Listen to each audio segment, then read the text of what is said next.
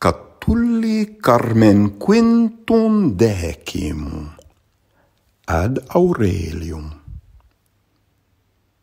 Commendo tibi me ac meos amores, Aureli. Veniam peto pudentem. Ut si quicquam animo tuo cupisti, quod castum expeteres et integellum. Conserves puerum mihi pudice. Non dico a populo, nihil veremur istos, qui in platea modo quod illuc in re praetereunt occupati.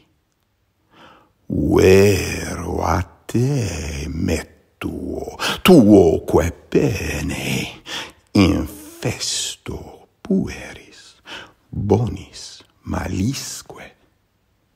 Quentu, qual lubet, ut lubet moeto, quantum vis, ubierit foris paratum.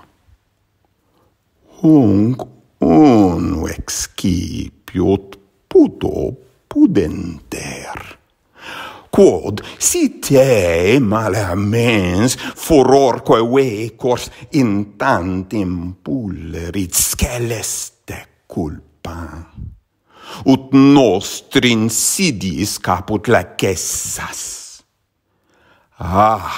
Tum te miserum malique fati, quae attractis pedibus patente porta percurrent rapanique mugilesque. I entrust to you myself and my beloved Aurelius. I ask a favor, a modest one. If you have desired anything with all your heart, that you wished remain pure and unharmed, you would, for my sake, keep the young man virtuously. I don't mean from the rabble. I fear nothing from them who in the street, now here, now there, pass by occupied in their own affairs. Truly, it's you I dread, and your tool, dangerous to lads, both good and bad. Go ahead, employ it wherever you like, as much as you want, whenever it's outdoors, ready for action.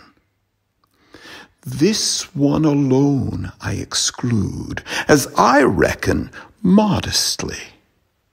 Since if bad judgment and mad passion compel you, rogue, to such transgression that you would attack us with your treachery, then how miserable and ill-fated you'll be.